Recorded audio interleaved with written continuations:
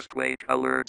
Hey guys, this is Mark with MHTalerts.com, and today is July 21st, 2013, Sunday, Central Time. Now, you're taking a look at an earthquake. This is an earthquake alert. This is an earthquake that hasn't been marked yet because it just occurred, a 6.9 magnitude earthquake near the coast of New Zealand. This is an underwater earthquake, and right now there's no reports of any tsunamis, warnings, or watches or advisories at this time, but coastal areas should be on alert.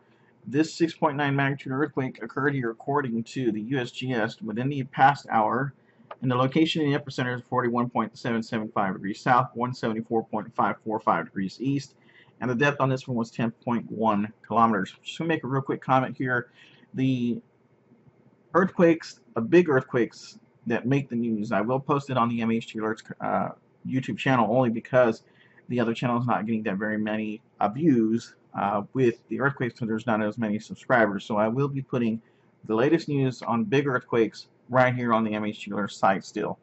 Taking a look at the tsunami.gov, if we go back here, I was just looking at the updated warnings. No tsunami warnings, advisories, or watches are in effect, but if you clicked on the text area for the Pacific Ocean, for the latest on this 6.9 event, it says that no destructive widespread tsunami threat exists based on historical earthquake and tsunami data. However, earthquakes in this size can generate local tsunamis that can be destructive along coastlines located within 100 kilometers of the earthquake epicenter. So for those of you who are in the area, you may want to keep watching your local news just in case, but I think we're in the all clear for right now. But I do believe we need to watch this over the next couple of weeks, this particular area in New Zealand. They don't need a big earthquake right now. They're still recovering from the other one that damaged an all-land earthquake. It was a giant 5.9. Again, this area does not need another earthquake, but we're looking at it, and I'm going to keep a watch on it over the next few weeks.